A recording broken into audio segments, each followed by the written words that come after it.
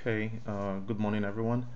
I got a question or request to walk through um, connecting your website via Plesk, I guess, configuring your domain name to work with your host using the Plesk as a control panel.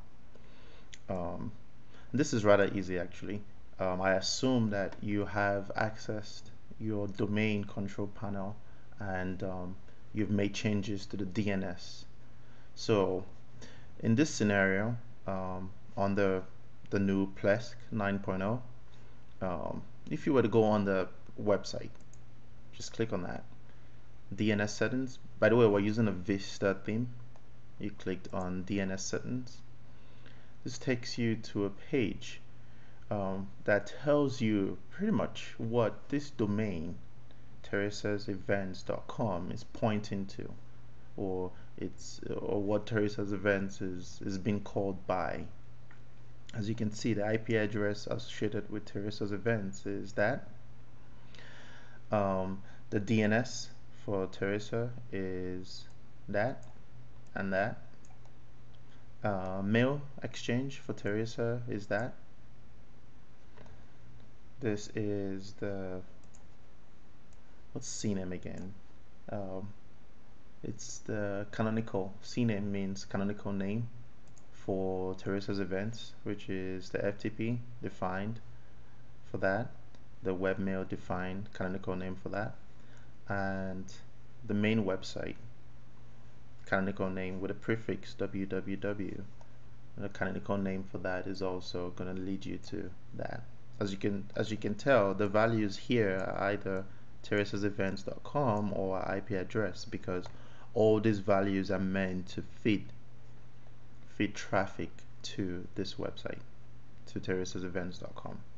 So assuming you haven't done this, assuming you know what name servers your Plesk control panel is linked to or generates, what you want to do is add a record, and within this environment you can actually choose, name server, canonical name, mail exchange, whatever you want to add. In this scenario, connecting your host account to your domain name, you want to add a name server, and on the name server you want to define what you're adding. So assuming we were going to add, since we already have NS3 and NS4, so let's try NS5. So I added a new name server. Plesk 9.0, unlike 8.6, verifies or asks you to confirm everything you do. So let's go ahead and update. And now we have a third name server. We have our primary and our secondary, but I just added this as an example for you to see how easy it is to add a new name server. And as long as this resolves, as long as this name server resolves to that IP address and your domain name resolves to either this or this, your website and your host account will definitely be linked together.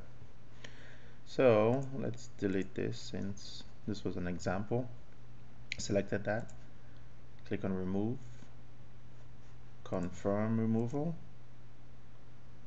and just like that, update, sorry, and just like that, it's gone.